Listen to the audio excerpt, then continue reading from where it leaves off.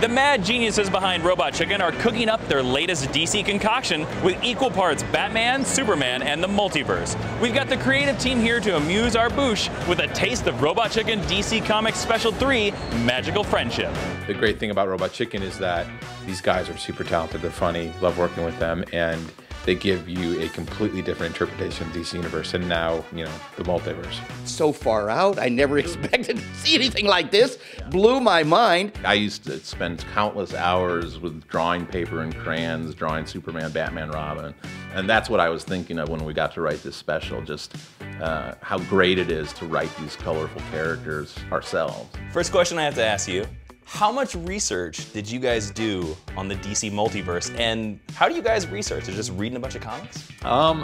Gosh, we had tons of comics just laying out in that writer's room. We're also big comic geeks ourselves. We've been reading for pretty much all our lives, and we had Geoff Johns in the room, who's our supercomputer and could tell us anything we needed to know. I think we're just in the writer's room with everybody hanging out and talking and like, what's the next big idea? And we were focusing on Batman, Superman, but we were looking at all these weird characters, and someone just said, let's do Crisis, the Crisis of Robot Chicken. And so we're like, well, that's big, like, can we do it? And yeah, like, so we did Crisis. Your special is all about the multiverse.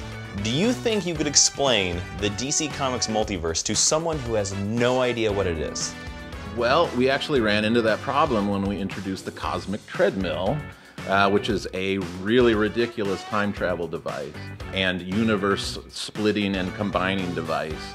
I would say that for the Cosmic Treadmill, that we needed to strip away all the things that it can do and boil it down to one of the many things it could do, which was to open the multiverse. And as far as explaining what the multiverse is, it's a limitless storytelling device where there are endless incarnations of every version of the DC Comics world. You are not far from learning of the glory of Pez Luthor. Pez Luthor? Yeah, man. Lots of the different multiverse. interpretations, yeah. His Sexx Luthor persona has kind of evolved. Manifested into this, into a multiverse version of Sexx Luthor. Yeah. He creates his own Superboy band.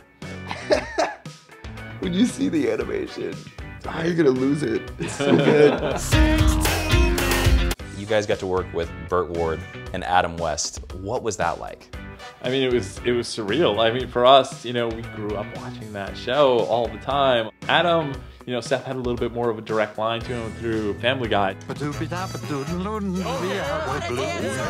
Burt Ward, I think, for all of us, was one of those where we just kind of geeked out because we didn't know what he was like. We never interacted with him before. And We were not sure we were gonna get them. We didn't know that. We thought maybe we would get a good ask at Adam, but we no idea if Burt was gonna be interested in doing this. And I wrote him a letter, and he came to do it, and he was so awesome. The second you hear his voice, you're like, oh yeah, that's Robin, isn't it? It's work time, baby.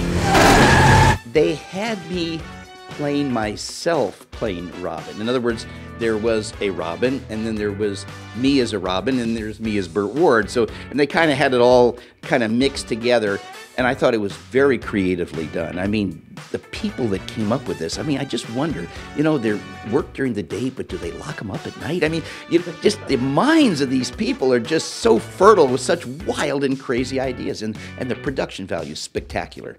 You know, our animators are pretty dialed in to how we like things, how we like characters to move. Oddly, one of the most common notes is remember to put eyebrows on the characters. Really? Yeah, because you know, everybody gets caught up in the excitement of the action and then just launch them, and then, you know, they'll get a few frames in and we'll say you need to start over. So yeah, I directed the first couple seasons, and for me it was always like continuity issues because we shoot on so many stages at once. There are multiple versions of the same puppet acting on different stages, and different animators are essentially our actors, and keeping not just like the eye line of the characters, but the intent of the joke carrying over from stage to stage. It's an awful lot to juggle.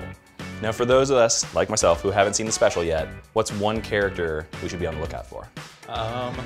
I was gonna say Johnny DC, Okay. but I was gonna say, yeah, for me, Robin has some of the highlights of this special for me. it's the multiverse though, and so it's the interaction between those characters and seeing the way culturally all of them have evolved over time, and then seeing them how they're different. And we at one point have the 60s Batman interact with the Arkham Asylum villains.